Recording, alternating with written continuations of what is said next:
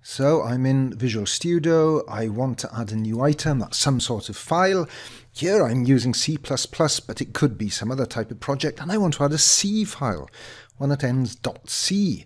And there isn't one. Look, they're all C++ or header files, but not a .c one. How do I create one? That's what I'm going to explain in this short video. Now, the way to do it is to, first of all, create the file that you want to use as a template.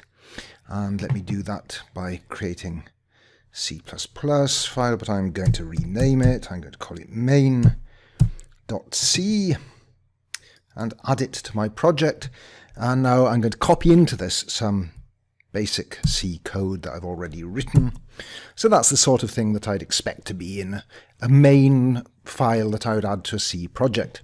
Now I select Project, Export, Template, and save that, and then Project Template. Now I want Item Template, and Next, and I just select what I want to use, main.c, click Next, and Next again, and I'm going to call it main.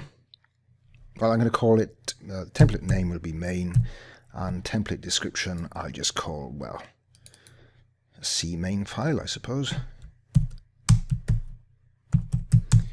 And I think I'm pretty much ready to go. I'm not going to be bothered about an icon image for the time being.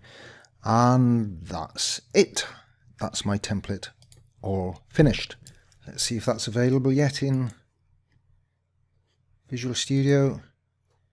Nope. Let me shut it down. I think I've got to restart Visual Studio. Let's do that now.